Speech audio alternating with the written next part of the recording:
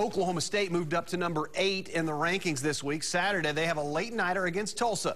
Caden has more on the Cowboys. In his first 3 seasons as head coach, Mike Gundy's Cowboys won a total of 5 road games. Last season alone, this team went 5-0 on the road and overall has won 9 of its last 10. How have they done it? Well, better players, better focus, and an us-against-the-world approach. You know, you're up around 120 people on your sideline, and it's us against everybody else.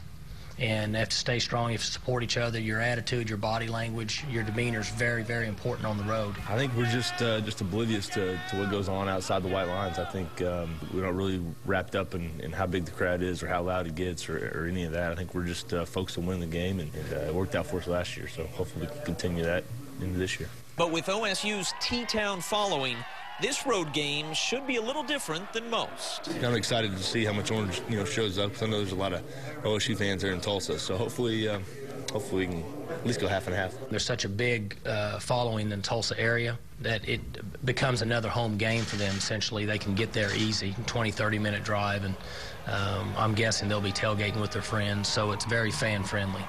Shaq, the Cowboys and Golden Hurricane kicking off sometime after 9 p.m. Saturday. What players and coaches think of that late start tonight at 10.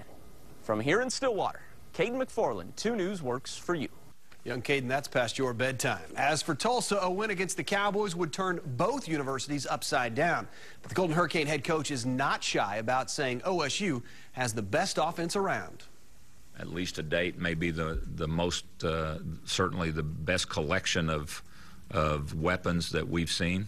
Oklahoma was really good, but I would think that maybe the collection of all the different receivers and running backs that Oklahoma State brings to the table is certainly very impressive. LSU, they have a great team this year.